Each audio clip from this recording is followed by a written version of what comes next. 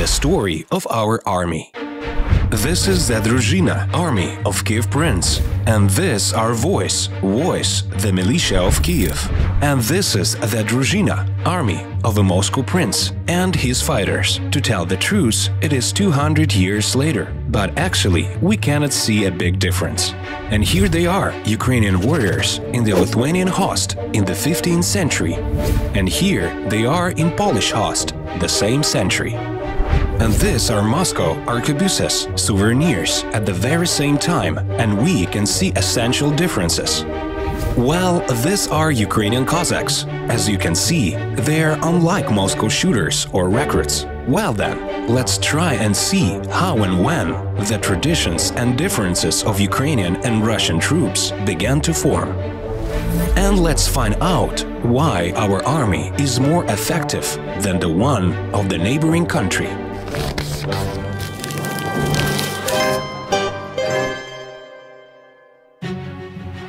The host of the ancient Rus, the Ukrainian host, has a long and interesting history. The Slavic voice were described yet in 6th century by Byzantine historian Procopian Caesari and in 7th century by strategicon Mauritius, and the Slavic voice were recalled by Benedictine monk Pavlo Diakon, and in various Arab and Persian sources of the time. By the way, the name of the military leaders, Voivoda, is derived from the word voy. It is a lyrical digression, so to say. As soon as the Slavs got their princes, the latter started to gather Druzhina around themselves. There are theories that at first it was made up of Varyaks, but at length it was Ukrainianized, and later local boyars only were its members. At war, they always stayed close to the prince, and they got boarding, lands, and other privileges instead. The Chronicles recalls Volodymyr the Great being so benevolent to his Druzhina that they turned naughty. Once at the feast, they started complaining and reprehending the prince. "It is awful, we are set to eat with wooden spoons, but not silver ones." After the prince had heard that, he ordered to forge silver spoons for this Druzhina and keep saying, "With silver and gold I won't get any Druzhina, but with my Druzhina I will get both silver and gold." Quite often we can find in chronicles that when the prince had to leave the lands under some circumstances, boyars should manifest loyalty following him. In 1150, Prince Izislav was praising his army for that. The host itself was divided into the older and the younger one. The older, or the first one, consisted of great boyars, representatives of the most powerful boyar kinships. The younger one was represented by less rich and outstanding boyars. It was the first step in their career ladder. So, in 1169, when the older Druzhina refused to follow Prince Volodymyr Mstislavovich, he pointed at the younger ones and said, "They will be my boyars." One more big part of the ancient Russian host was the general militia, which was called Vizvoy. If someone attacked the country from outside, all the population grabbed any arms and went to defend their land. Soon, princes started to use the militia for the external military campaigns. Both the Druzhina and the militia had the right of spoils of war and booties, which attracted the population most of all. The host of an appanage princess looked the same way as the host of Kiev Prince did at the time when Rus started falling into separate lands. And what was it like with the neighbors? Almost the same organization structure was inherited by northern and eastern princedoms, Volodymyrske and Moskovske, apart from the fact it was many years later and the host was not full-scale developed because of the Mongols, who considered it important to debilitate the military force there. Thus, the host was run by Moscow princes to collect tribute for those same Mongols and suppress rebellions on the neighboring lands. This was the story of the host at the time of Kiev Rus. So, let's make the following scheme. Druzhina and boyars of Rus were the counterparts of knights in Europe, voy general host or militia. Well, heading further. Lithuania times. After Ukrainian lands got under the jurisdiction of the Great Duchy of Lithuania, the Lithuanian host was reinforced by Ukrainian warriors. At the beginning, it had the same structure. as the ones of the princes. There were boyars and militia, but the latter gradually lost its significance. Instead, Lithuanian knights strived to develop a knight and boyar army. As everywhere in the Middle Ages, boyars were in the service for receiving big plots of land. Lithuanian princes went further. A new rule was introduced, requiring all owners of land plots to serve in the army. In the other case, the land was taken away. The law covered all segments of the population from princes to peasants. Lithuanian princes were generously given out the lands, and the army was increasing. Ukrainians took part in almost all wars of GDL, and there were a lot of our warriors, and they fought dexterously. It is enough to take a look at some great battles of the times. Grunwald Battle, 1410. Battle of Orsha, 1514. Polish times. Poland had not had its own constant army for a long time. If any danger broke out, the king summoned Slechta, Polish nobility, Pospolit Rushinia, and then every representative of the Polish gentry went to war with his own warband. So, if he came from Ukraine lands, from Halichina or Podillia, there were Ukrainian-speaking recruits, and the great part of Rzecz Pospolita consisted of mercenaries. And the main force in the Polish army was cavalrymen. Who knows not the Polish Winger Hussars? And infantry played the secondary role. Besides mercenaries, there was Lanova or Vybranitska infantry then. The name stems from the form of enlistment. A village had to provide one soldier to infantry, Vybranets, for every 20 lance of lance, an old unit of field measurement used in Poland. They were liberated from all kinds of taxes and duties, and in that very infantry found themselves Ukrainian peasants. But there were not numerous in the Polish host. Halichina gave up to 200, Holmshina and Podlasia 200, Podillia 300 people. There was not any army on Moscow lands, was there? Why don't you mention it? Or were there only orcs at service? Well, okay, I can tell. Host of Moscovia. At first, the tradition of Rus was kept, a druzhina divided into the older and younger ones. Later, it was transformed into the prince's court and a regiment that was provided by every other princedom or city. Starting from the 15th century, the druzhina and city regiments were replaced with feudal groups headed by boyarin, who brought his children, subordinates, servants, and fighting villains. That is to say, the classical feudal system was formed. A monarch extended lands to nobility only if they fought for him. Main disadvantage of such an army were a very slow speed of turnout, absence of military training. Every soldier armed himself at his own sweet will. What can we say if half of the entire army consisted of fighting villains? Their status was a bit higher than the one of ordinary Bandar peasants, and their main task was to protect the life of the landlord and guard his assets in a wagon train. Moreover, they kept rummaging and seeking booties in the name of their master, since their own rate of being sated depended directly on him. Very often in hungry years, an owner didn't have any possibility to feed his fighting villains and drove them away from the yard. Then the latter committed plunder or formed bands and went to the free outskirts on the banks of Don, Volga or Yaik.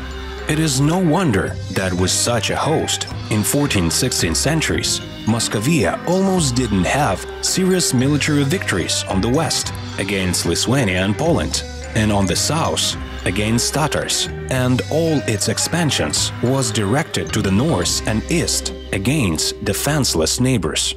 When the firearm appeared, Moscovia procured arquebuses, replaced later with strelets and cannon finders. Strelets, a soldier in a regular army in Moscovia in the 16th–17th century. All of them were in regular army and got money for the service. And I would like to talk about arquebuses and strelets in a bit detailed way.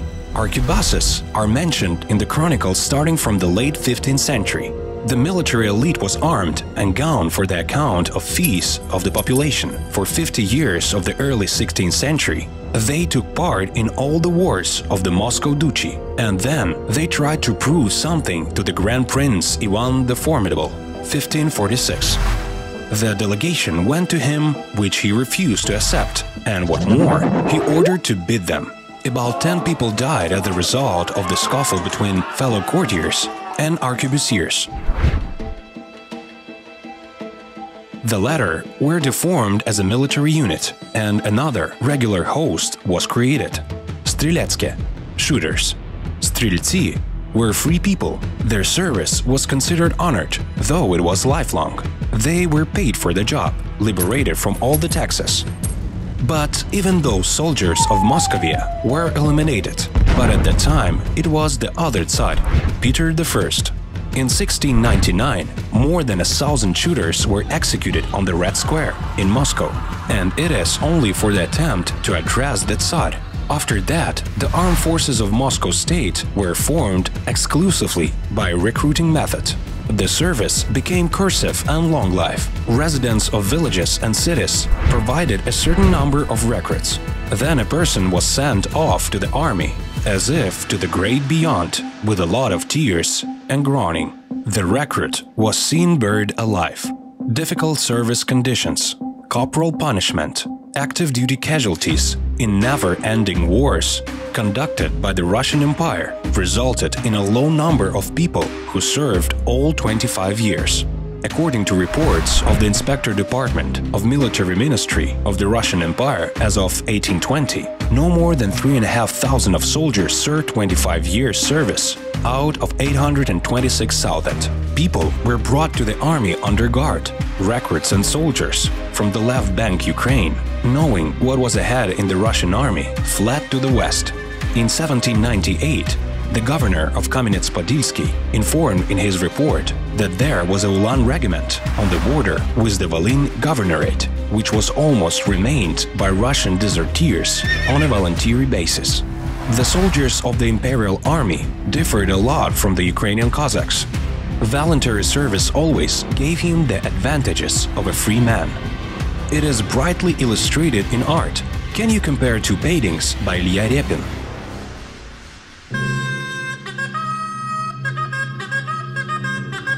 So let's speak about the Cossack army. Almost all above-mentioned military formations were of state character. Kazachyna was a folk army from the very beginning. Cossacks continued traditions of bohatyrs in the ancient Rus and the ones of steppe-free riders. After all, from the Turkic languages, Cossack is translated as a knight of steppes, free and armed man. In our history, this image was not always true to fact, but it has become an example of an ideal free person.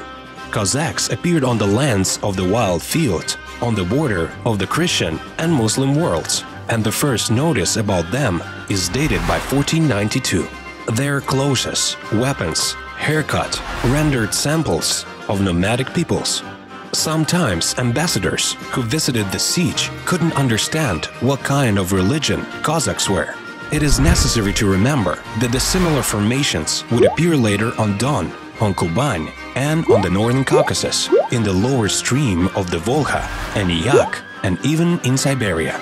But the main distinction would become one thing: only Ukrainian Cossacks were finally able to create their own state. According to Anatoly Strelyanay, Cossackdom existed both in the Ukrainian and in Russian history, but the Russian history can be written without Cossackdom. At the same time, the Ukrainian one cannot be written without it. The main activity of Cossacks was military art. The Cossack host of Zaporizhia was famous for its high combat effectiveness and military mastership. It was conditioned by everyday military training, since the army was regular and the significant part of it always lived in Kurins, in the siege, a military camp. Cossackdom could easily go along impossible roads of self-will and lose itself in death of anarchy, but due to the talented leaders, Ottomans such as Dmitro Baida-Vishnarevsky, Sagaidachny, Mikhailo Doroshenko, Cossack bands turned into the disciplined army. Constant military threats and campaigns prompt hetmans, colonels, sotniks to the attitude of tolerance to ordinary Kazakhs, formed bondmen, commoneers, dunivasals. The authority of a Cossack was based on personal and real merits. The higher legislative authorities in the Zaporizhia host were the military council or kolo, and Korean meetings where the most important issues of military and political character were discussed, and starshina was elected. The main figure was the Ataman of Kosh. His exclusive rights were to summon military councils, preside over council of elders, starshins, to go into diplomatic affairs with foreign states, divide the military booties, etc.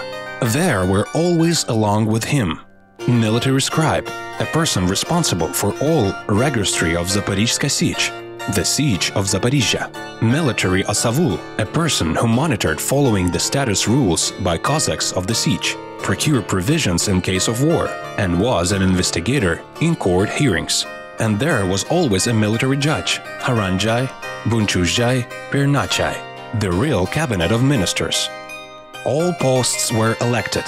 Higher power on the Sich belonged to the Sich Council, where all Zaporizhzi, Zaporizhian Cossacks, took part. The council was an example of direct democracy. All the Cossacks voted on the Maidan, meeting on the central square. It could be summoned not only by Ataman of Kosh, but also by the Cossack Dome itself. When a new Ataman was elected, the crowd put up several candidates for the post. After the candidate being elected, some highly respected Zaporizhian Cossacks went from the crowd and put on the head of the new Ataman of Kosh dirt and litter, so that he was not overproud and remembered that all Zaporizhian Cossacks were his peers. When the Cossack state hetmanshina was founded, Cossack military elders were divided into general, regiment, and sotnya, Cossack cavalry squadron. That is to say that the Cossack regiment became a military and administrative unit, and Cossack colonels from that time on were both military commanders and administrative chiefs of different regions. From the very beginning of the Zaporizhia siege, the spirit of Kazakh Dome started spreading all over Ukraine. Having spent almost 20 years in the Eastern Europe, French military engineer Chaim Baplin stated, "Cossacks patiently love freedom. They consider death better than slavery." Philosopher Voltaire, in History of Karl XII, wrote, "Ukraine, the country of Cossacks. Ukraine has always wanted freedom." The ideal picture of democratic principles in Cossack state formation was depicted by the constitution of Pilip Orlik, contracts, and statement of right and freedom of Zaporizhia host. The main idea of the document was the thesis about the eternal right of the Ukrainian people for independence and free life. The Ukrainian Cossack Dome lasted for 300 years, and the last 100 were within the Cossack state. They left the image of Ukraine as a free, unsubmissive, rich land. But the history of Ukrainian army is not only about Cossack Dome. It is about Knights of Rus, noble warriors at times of the Great Duchy of Lithuania and Rech Pospolita, heroes of liberating campaigns 1917-1921. It is our ancestors who fought in First and Second World Wars, and in absolute terms, it is our modern-day Ukrainian army, the best army in the world.